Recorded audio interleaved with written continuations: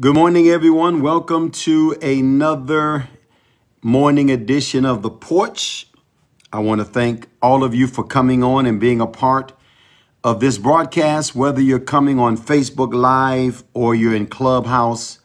Thank you again for joining another conversation on The Porch. We're going to do another lesson from Ecclesiastes today.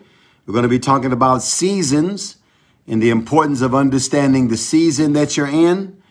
And if you would share the broadcast, I would appreciate it. Those on Facebook Live, please hit the share button. And of course, if you're in Clubhouse, go down to the bottom left-hand corner of the app and please share the broadcast. Let's get as many people involved in this conversation as possible.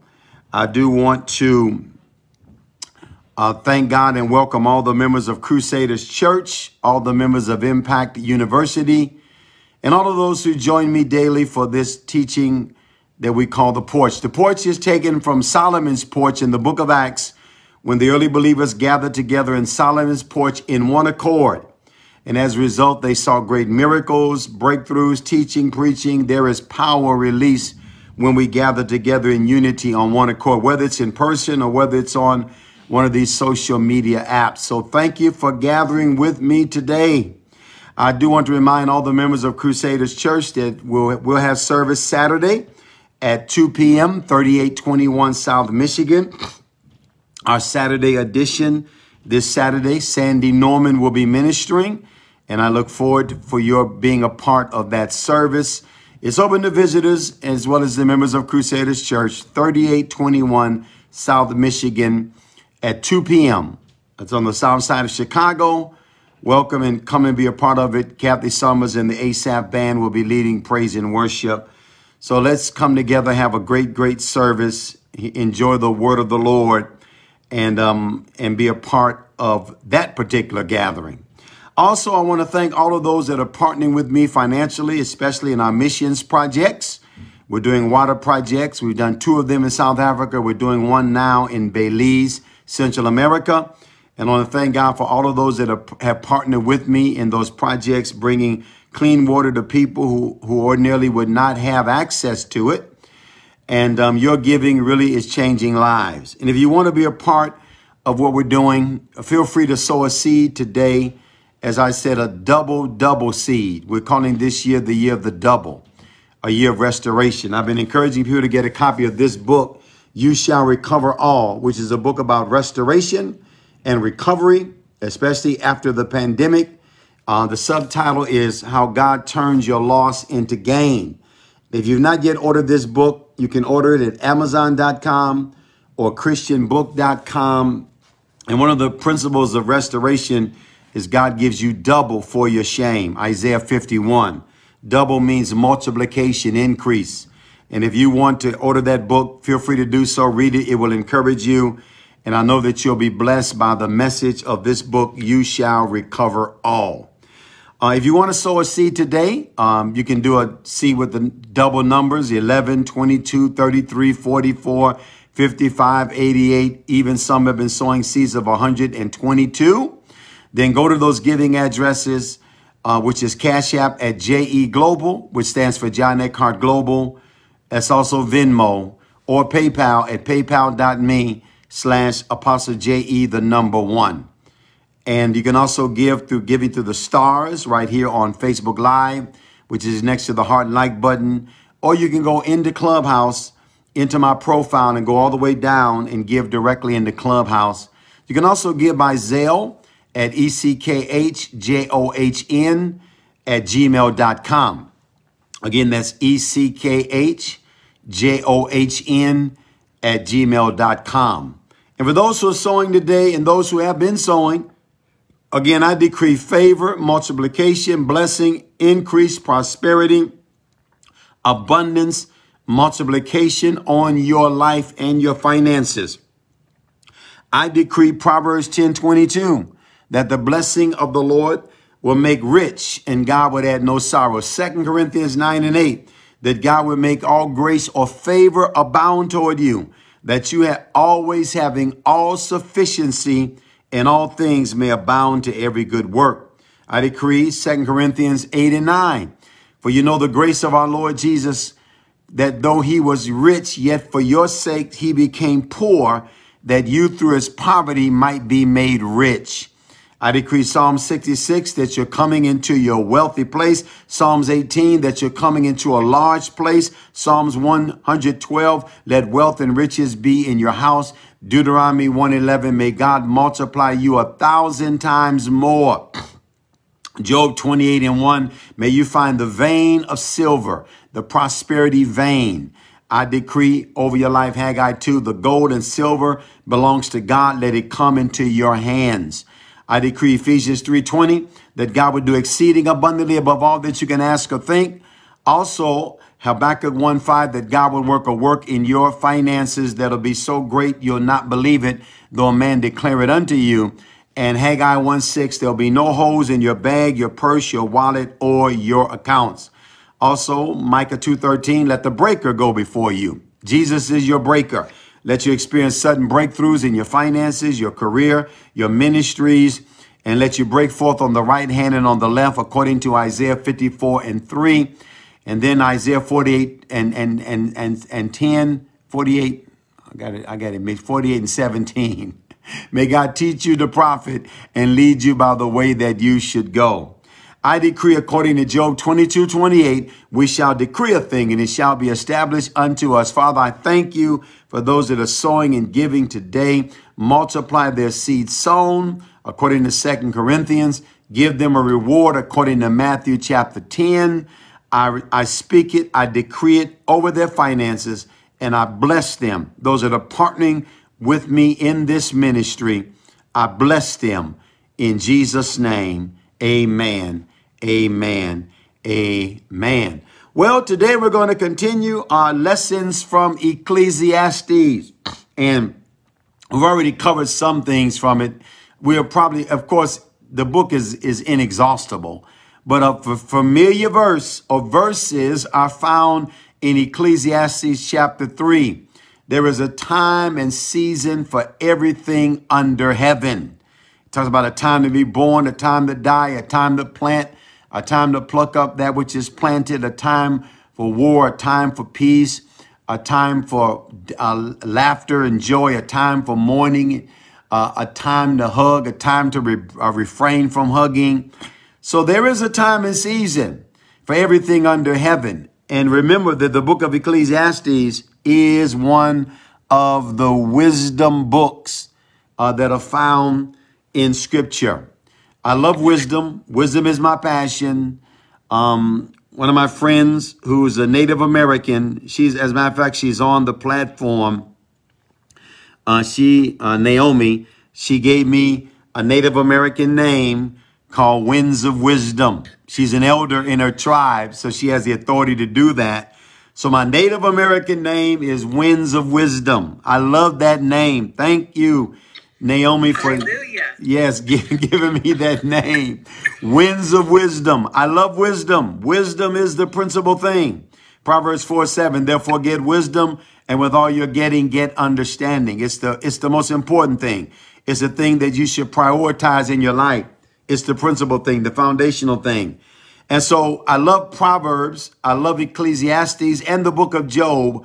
All of those are what we call wisdom books in Scripture. There's a lot of wisdom in Ecclesiastes. We talked about the wisdom of not chasing the wind. He talked about vanity of vanity. All is vanity. And when you chase the wind, when you don't operate in a higher purpose and calling for your life, and you go after just money, fame, popularity, success, the preacher Solomon did all of that.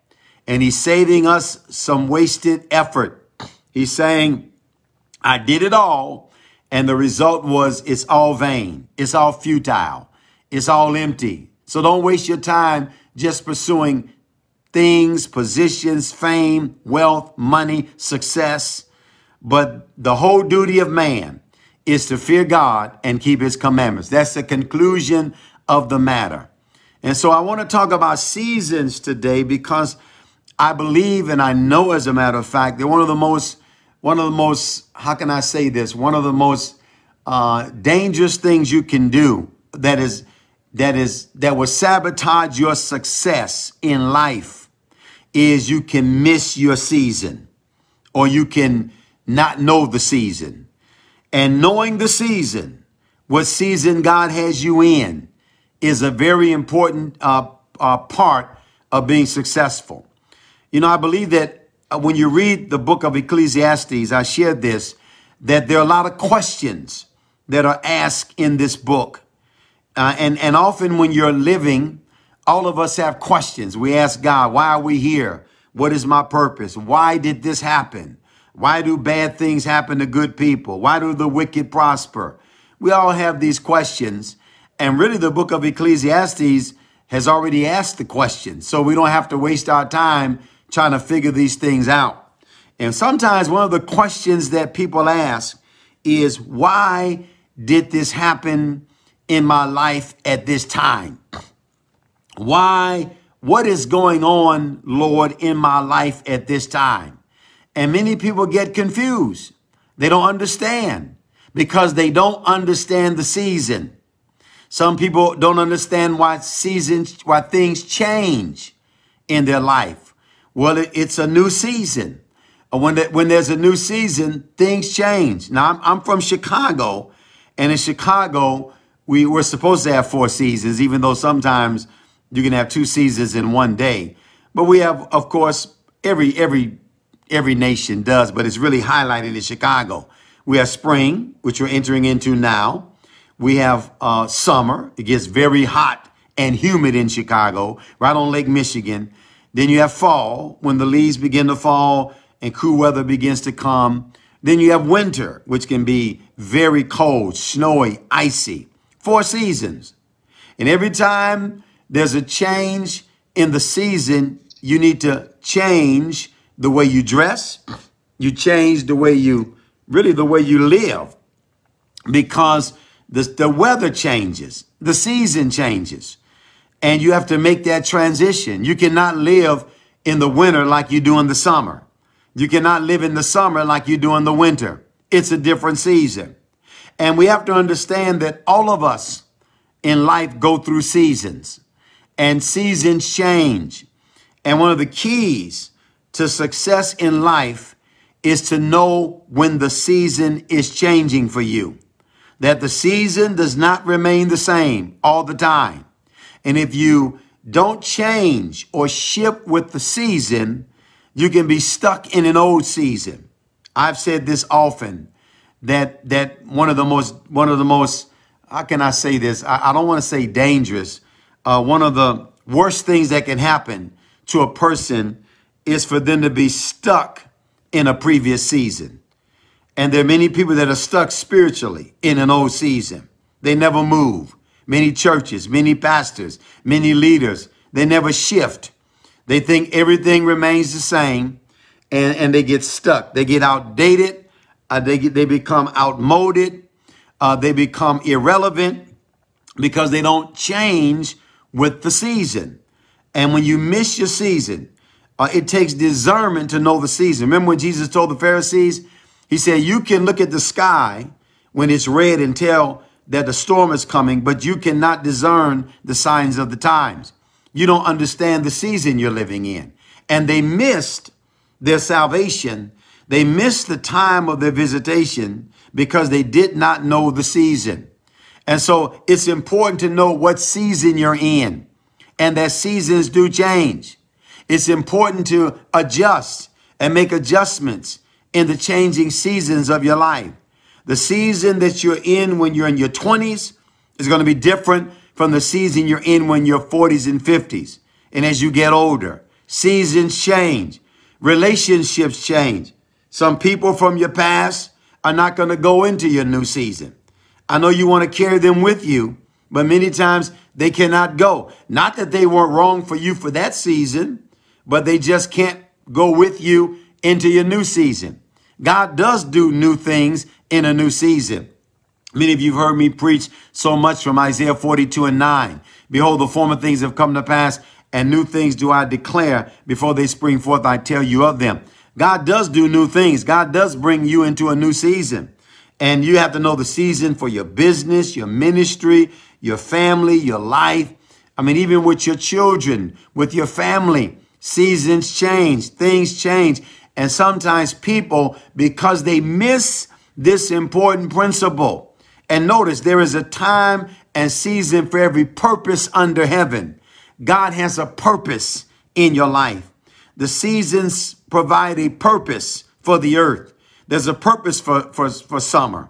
There's a purpose for spring. There's a purpose for summer. There's a purpose for fall. There's a purpose for winter. There's a purpose when the rain comes in the spring to make the ground moist for planting seed. There's a purpose for when the season ends, when you harvest and bring forth the abundance of the earth. And of course, even Israel, because they were agricultural people, understood the different seasons. Their calendar was based on the seasons. There was the season of Pentecost, which was first fruits. There was a season of Passover. There was a season of Tabernacles, which was the harvest season. There was an agricultural season. There was a time for the plant, a time to reap. And so there are seasons. There's seasons of war and peace. There are times when you have to fight spiritually, spiritual warfare. There are times when you don't have many battles. Sometimes people wonder, why am I having all these battles? Well, it might be a time to war. And then you're saying, why aren't there any battles in my life? Why are things so peaceful? It's a time for peace. So understand the seasons. It'll help you answer some of the questions of life. Life does not have to be complicated if we understand these principles of wisdom. We can live our lives skillfully. We can have understanding of the times and seasons.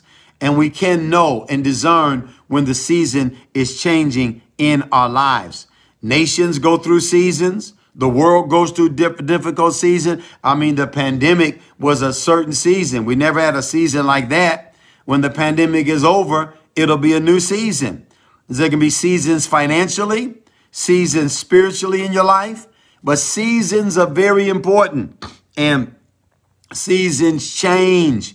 I want to keep emphasizing that. They change. The season does not remain the same. If you're not willing to change and make adjustments and shift, you're going to be stuck in an old season and wonder why things are not working. What works in one season doesn't work in another season.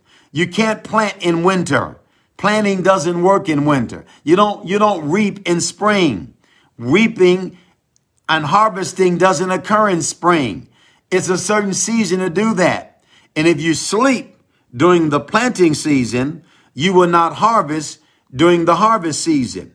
If you're lazy and slothful during that season when you should be working and planting and sowing, then when the harvest season comes, you're not going to be able to harvest. The Proverbs talks about a slothful man, a sluggard will not plow and will not plant when in the season to sow. And then they will not harvest. They'll beg in harvest. So we need to know when it's time to plant, when it's time to reap. Some of you are wondering, when is my reaping season coming? Well, you may be in a sowing season right now. You may be in a planting season right now, but sow in that season. And when the harvest season comes, you will harvest. Know the season. Don't become frustrated because certain things don't work in certain seasons. They're not designed to work in that season. When you understand the season and what to do, God gave the children of Issachar understanding of the times, what Israel ought to do. When you understand the season you're in, you know what you should be doing and you know what you should not be doing. There's certain things you should not be doing in certain seasons.